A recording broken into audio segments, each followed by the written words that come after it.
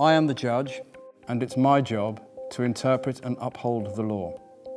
Other people present during a trial at the Crown Court are the prosecution barrister and the defence barrister, usually with solicitors behind them taking notes, and the jury.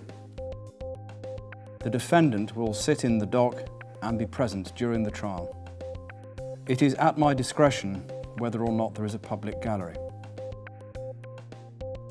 After the jury has been sworn in, I address them directly. I inform them that it is for them to decide if the evidence they are going to hear proves the defendant's guilt.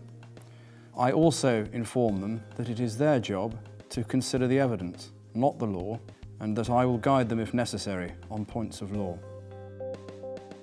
I am the next person to address the jury. I introduce myself and explain that I appear on behalf of the prosecution in this case, and my learned friend, who I name, appears on behalf of the defence. I then outline the prosecution case, explaining each offence and the evidence the jury will hear in proving this. I will state that it is the prosecution's responsibility to prove beyond any reasonable doubt that the defendant is guilty of the offence that they are before the court for. I will introduce the first prosecution witness. I will then ask a series of questions with regards to the evidence they have given in a statement to the police. This is known as examination in chief. Upon completion of this, the defence may ask the witness a series of questions. This is known as cross-examination. Upon completion of the cross-examination, I may be given the opportunity to ask a further series of questions to the witness. This is known as re-examination. I will continue to call witnesses until all the witnesses have been called to the stand. I will announce to the court that this is the case for the prosecution.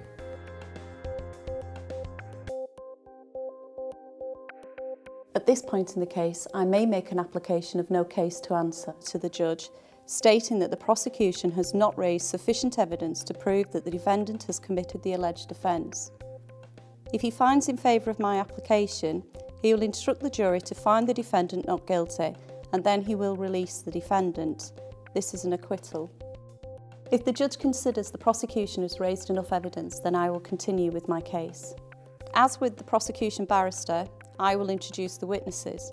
However, at this time, they will be given evidence for the defence. This will follow in the same procedure of examination in chief, cross-examination, and then re-examination. At the end, I will declare that was the case for the defence. I then stand and give what is called my closing speech, where I outline the prosecution case and try to persuade the jury that the defendant is in fact guilty. I then stand and give my closing speech, outlining the defence's case and trying to persuade the jury that the defendant is not guilty. I will then sum up all the evidence. I will direct the jury on the legal issues and what the prosecution has to prove if they are to find the defendant guilty.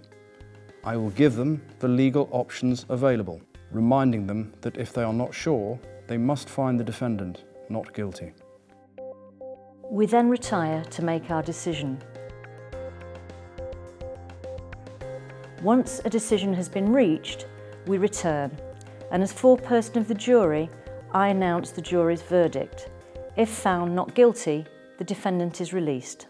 If the defendant is found guilty, I will make a statement in mitigation to the judge. The judge will take this statement into account before sentencing.